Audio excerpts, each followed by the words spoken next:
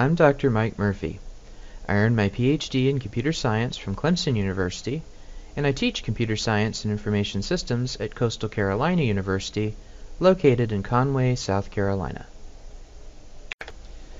In this lecture, I'm going to introduce basic security principles and begin discussing information systems security.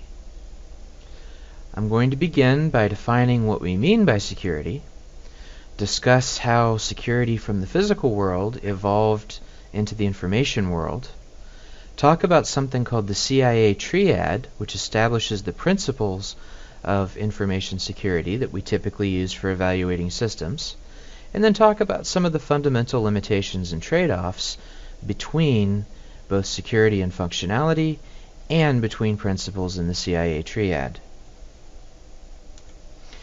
So what do we mean by security? This is something of a challenging question because we all have an intuitive concept of what it means to be secure, but it's sometimes difficult to formalize this concept into something that we can study and something that we can evaluate. For example, we feel secure locked inside our own houses, or perhaps locked inside our own vehicles, but what exactly are we protecting ourselves against? What exactly makes us secure versus not secure? If we look back through history, we can see many examples of mankind's quest to build secure environments in which to live, in which to work, or to guard assets, to guard entries into areas, and so forth. In this photograph, for example, we can see out here the island fort known as Fort Sumter, which guarded the entrance to Charleston Harbor in South Carolina and provided a secure barrier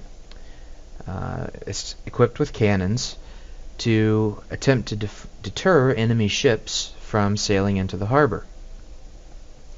Now, this photograph was taken from Fort Moultrie, which sits at the site of one of the earliest forts securing Charleston Harbor. And Fort Moultrie went through several renovations, including an early to mid 20th century renovation where it was equipped with more modern weaponry, again to guard the harbor against unauthorized shipping that might enter or invasion from a foreign force. So, a simple definition of security is protection. Protection from harm. And this basic idea is as old as society itself. The idea of being protected from an attack. The idea that we can have some kind of resistance to theft, malicious injury, and other harms that might befall us. In the most basic form, we're discussing physical security, keeping out those who would do us harm.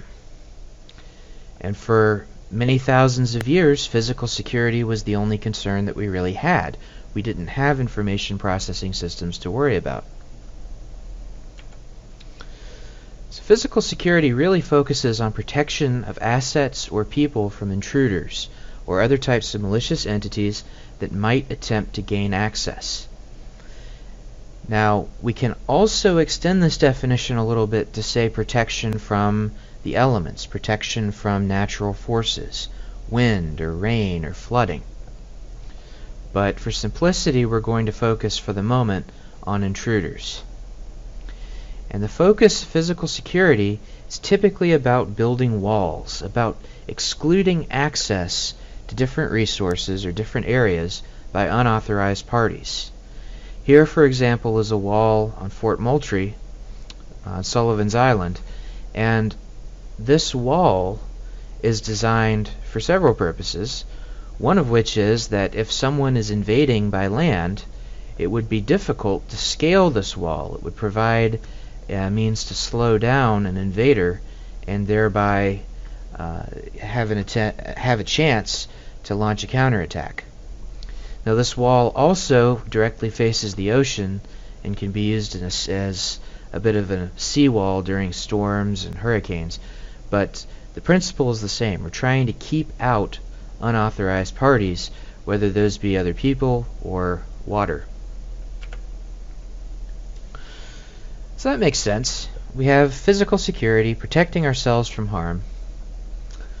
What about information systems? What happens when we take a bunch of computer systems, a bunch of information processing systems, databases, different servers, business applications? What happens when we have these types of applications? We do have a physical security component in the sense that we don't want someone breaking in and stealing the physical server. But we also have some additional issues, because the path to be able to get into a server is not purely a physical one. There's also an electronic information-driven pathway, usually the internet or a system connected to a network, that would enable someone to have access to a server, for example. And in many cases, we want to provide access to these resources remotely to users.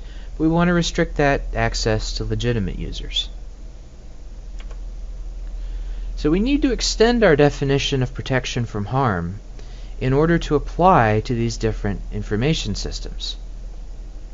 And we typically think about three main categories of harm that could befall an information system. The first of these is theft of information. A lot of information processing systems contain personal information, corporate secrets, and other types of data that we don't want unauthorized people having access to. If this information is stolen, for example, it could be used to launch identity theft or to have insights into a company's next product and possibly even steal a company's idea before they have a chance to develop that product. We're also concerned about alteration of information. This could be as simple as someone breaking in and defacing a website, or it could be as complex as someone going in, altering database records to cover up fraud or other types of financial crimes. We also concern ourselves with denial of service, or DOS.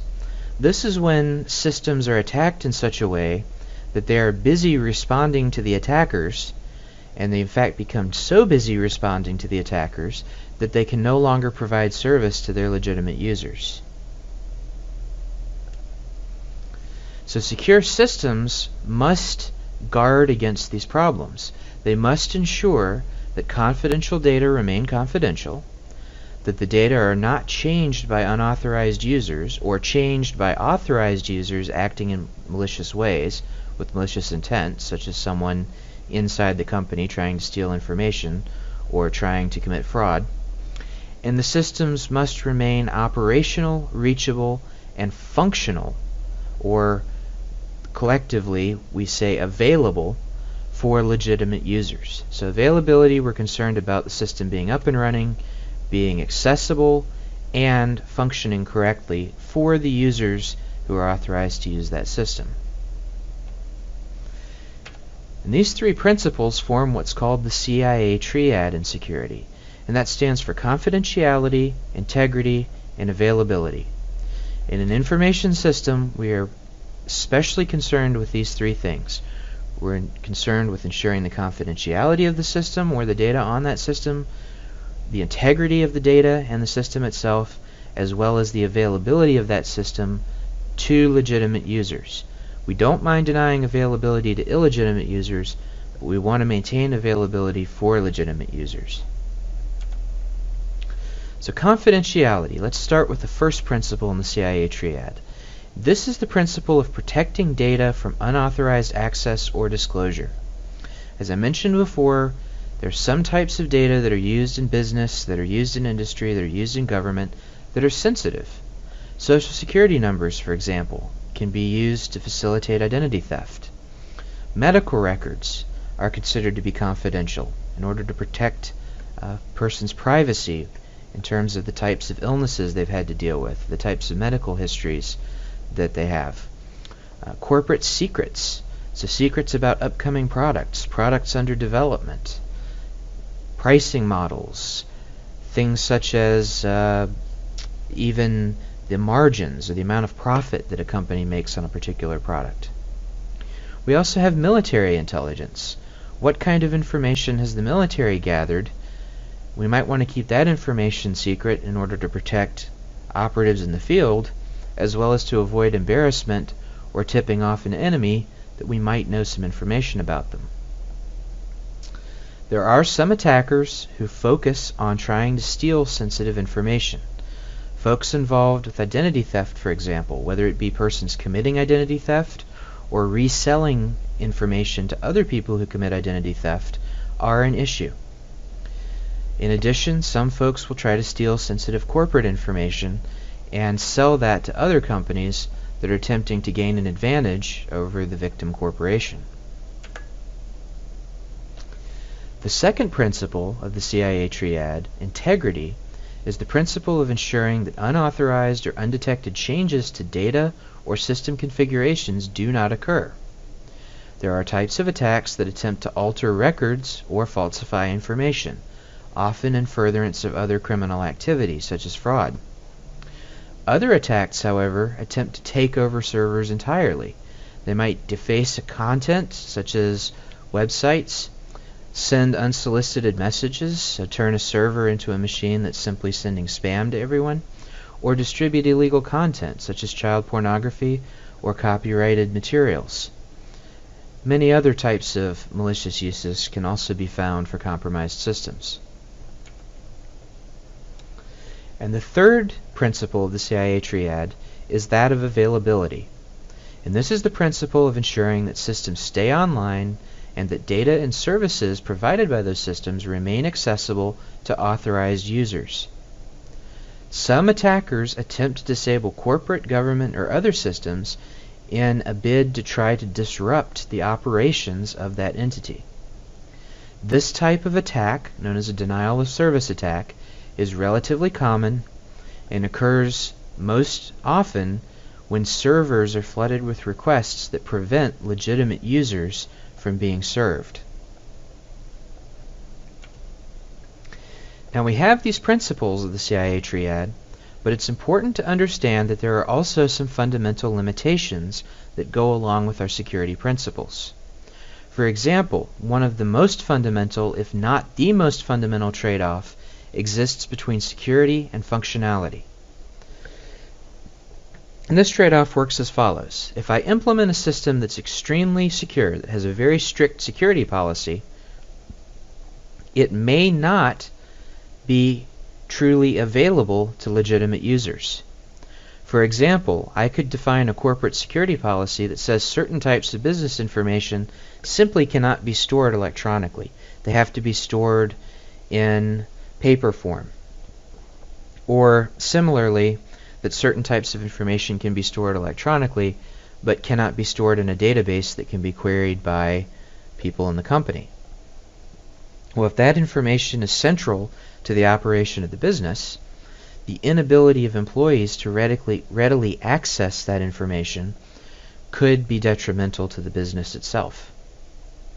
The opposite extreme, if I have a highly functional system that pays no attention to security, there's a high chance that that system will be compromised sooner or later, and that could potentially have serious ramifications to the company, both in terms of lost profits and in terms of liability and the potential of facing lawsuits, which could cripple a smaller company. Similarly, there are trade-offs between the principles in the CIA triad. If one designs a system and focuses on only one of the principles in the CIA triad, that system may not conform very well to the other principles in the CIA triad. For example, a great way to secure a database system in terms of confidentiality is to unplug that system and store it in a vault somewhere in a bank where it can be physically secured. It would be very difficult for someone to break in and steal information off that system. Unfortunately, however, it would also be impossible for authorized users to gain access to that system, and that system would have zero availability. The opposite extreme, one can easily configure a server to provide high availability by simply allowing that server to let anyone who wants to use it access it, and possibly change information on it. However, that high availability system will allow any information that's saved on it to be easily accessed by anyone, thereby compromising confidentiality. And if the configuration of that system allows people to change the information on it easily, that will compromise the integrity quite quickly. So there are limitations to security and fundamental trade-offs that have to be considered between the principles in the CIA triad. So to summarize, our main goal with security is to provide protection from harm. And in the context of information systems, we're really focused on the principles of the CIA triad: confidentiality, integrity, and availability. Fundamental trade-offs exist between security and functionality, as well as between the principles of the CIA triad.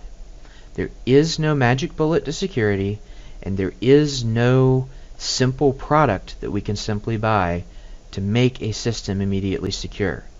There are a number of trade-offs that have to be considered, and there are a number of things that have to be thought about in order to design a system that attempts to maximize the principles on the CIA triad, including the availability to authorized users.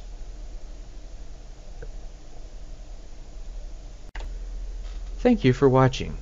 For additional lecture materials, please see my website at www.mikemurphycs.com. Please note that due to a high volume of email, I am unable to respond to questions that are not from Coastal Carolina University students. For more information about Coastal Carolina University, including admissions information, please visit www.coastal.edu. This video is licensed under the Creative Commons Attribution Share Alike 3.0 Unported license. For more information, please visit the Creative Commons website.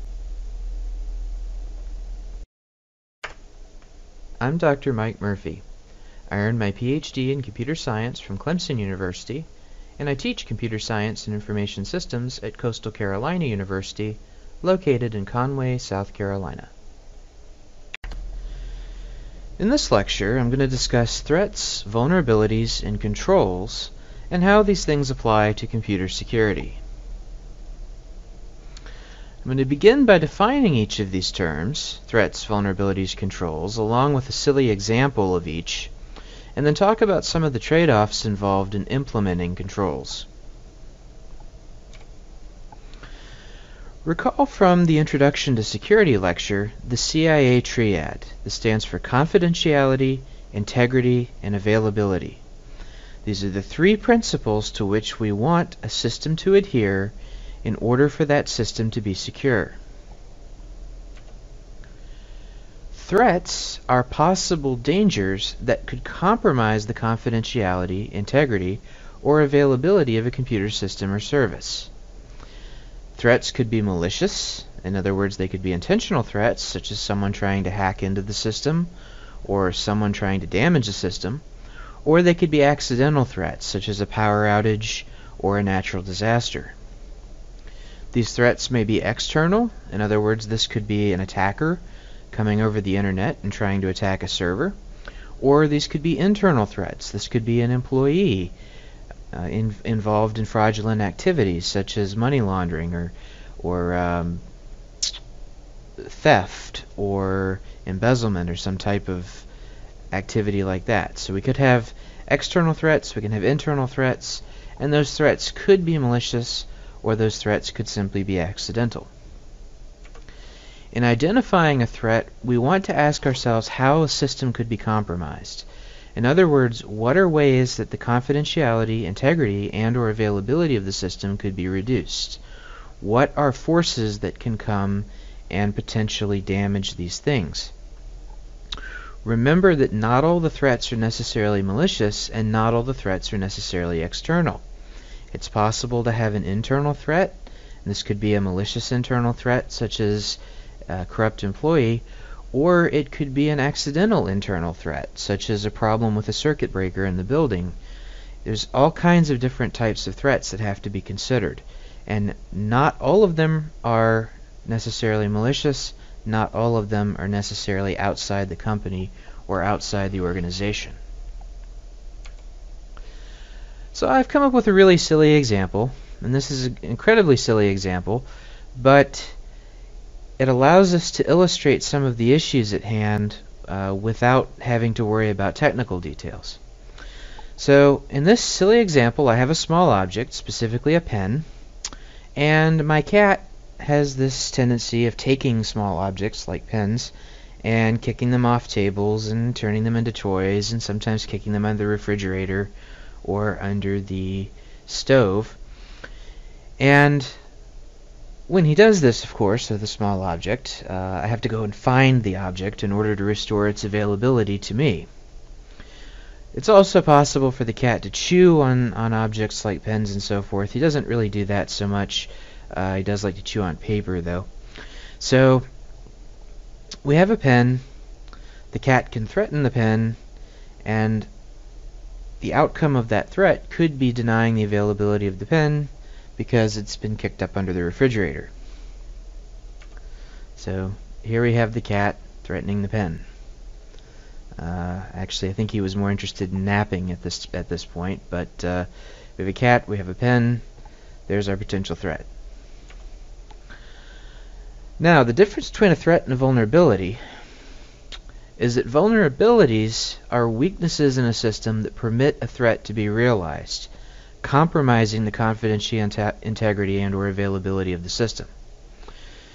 So the threat is the potential harm that could come to the system or the potential force that could affect the system. The vulnerability is the weakness in the system that allows that threat to get in and materialize. A critical vulnerability is a flaw that can be exploited by an attacker with the correct tools or by the correct situation. In other words, this is a vulnerability that we know exists in the system, we know there are tools to exploit the vulnerability, and we know that all it takes is someone accessing that particular vulnerability with those particular tools to launch a successful attack. So when we look to identify vulnerabilities, we've identified threats. What we need to do is we need to decide how those threats can potentially affect the system. In other words, what weaknesses are present in the system that enable that threat to materialize into some kind of dysfunction, into some kind of theft of information, into some kind of damage to the system, or into some kind of denial of service situation, some type of availability removal or reduction.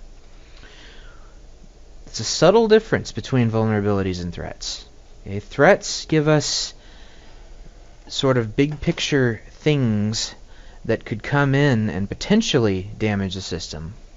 The vulnerability is an avenue that those threats can take in order to actually damage the system. So, it's a subtle difference. They are related, but basically a vulnerability allows a threat to materialize. So in our silly example, perhaps this will make it a little bit clearer. Why is the cat able to threaten the pen? Okay, we have the cat who wants to grab the pen, take it, kick it under the refrigerator. That's the threat. What makes the pen vulnerable to that threat? Well, it's actually the pen's characteristics. It's a small object. It is a small and light object. And the cat is much bigger than the pen. The cat has the strength to move the pen. The pen is about the right size and shape to be batted around with a paw. And so the light weight of the pen allows the cat to manipulate it easily. If the cat is able to reach the pen, grab the pen, kick it off a table, and start batting it around the floor, then that becomes a critical vulnerability because the pen is just sitting there, it's readily accessible, the cat can take it and turn it into a toy.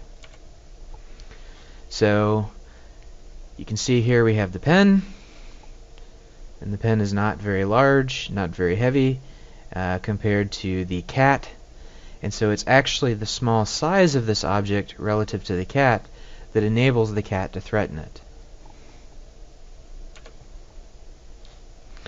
Okay, so if we have these threats and we have vulnerabilities to potential threats, what measures can we take? What steps can we take to try to mitigate those threats, to try to close those vulnerabilities? And the answer is we have what are called controls or security controls. And these are safeguards that are implemented to close vulnerabilities and mitigate threats in order to protect the confidentiality, integrity, and availability of the system. So controls can be physical, they can be procedural, they can be technical. A very simple control that you're probably using on a regular basis is simply locking a door. Locking the door to your house or your apartment, locking the door to your car. That's a very simple physical control. It denies access to someone simply opening the door and using very little effort to gain access. We can also have procedural controls. For example, when handling money, it is possible to have a procedure that says that 2 employees have to be present. This way, one employee has a harder time simply skimming some money out of the drawer, skimming some money out of the safe.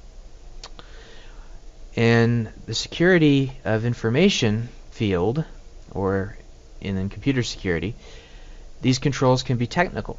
We can have system policies in place that prevent certain actions. We can require data to be encrypted.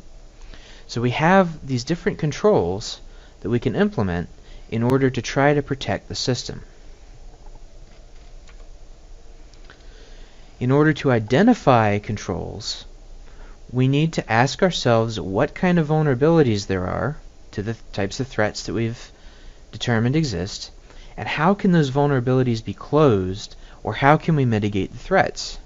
What safeguards can we put in place to make the system less vulnerable to a specific threat? What types of protective measures can we take? So let's take our silly example again. There are a couple of ways that we could make the pen less vulnerable to the cat. One way is that we could increase the size or weight of the pen so that the cat couldn't move it. So we could make the pen 4 feet long and weigh 20 pounds, and then the cat is not going to be able to move the pen. That would be a way of directly closing the vulnerability. Unfortunately, that choice would have some side effects. It would be fairly difficult to write with a 20-pound, 4-foot-long pen. We could secure the pen where the cat couldn't reach it, so we could close the vulnerability by preventing its exploitation. This is a fairly simple approach, and it's one I'll talk about a little bit more in a moment, and it has certain benefits as long as it's implemented correctly. Another solution would be to